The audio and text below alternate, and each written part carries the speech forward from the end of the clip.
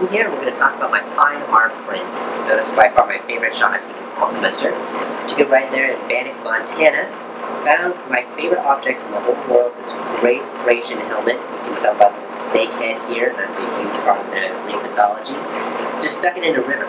Now, when I took this photo, it was all brown and ugly, and like just nothing but dirt and mud. So I changed the lighting of everything on it to be a lot more dramatic and dramatic effect. As you can tell here, changed this all to red and blood in this post-battle scene. Super cool, much more exciting image. That's my fine art print right here on foam core, 16 by 24. Nice and easy. Thank you so much.